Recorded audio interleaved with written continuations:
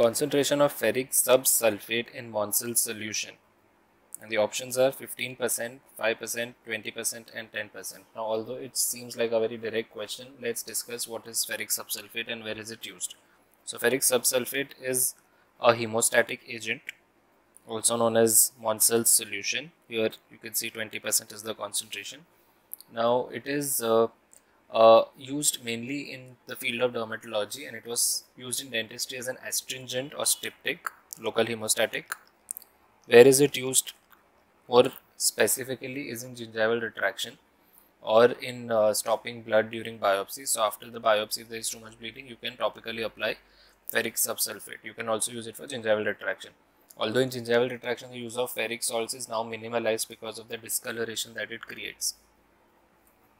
So what is the mechanism of action of this one? Hemostatic action of FS is due to the agglutination of blood proteins.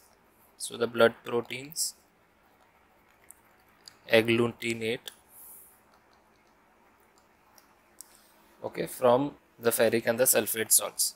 Because of the ferric salts and the sulfate salts, there is agglutination. This forms a plug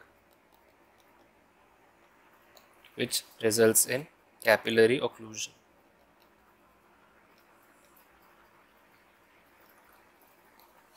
Right? Now, the disadvantage of this is, like I told you, that it causes discoloration firstly.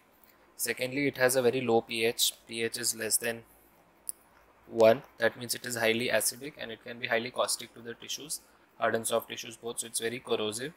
The recommended application time is nearly 1 to 3 minutes, after which it should be quickly removed. So here, as you can see on the bottle, it's 20%. Now in the option, 15 to 20% both are correct. So the correct answer we'll go with is 20%.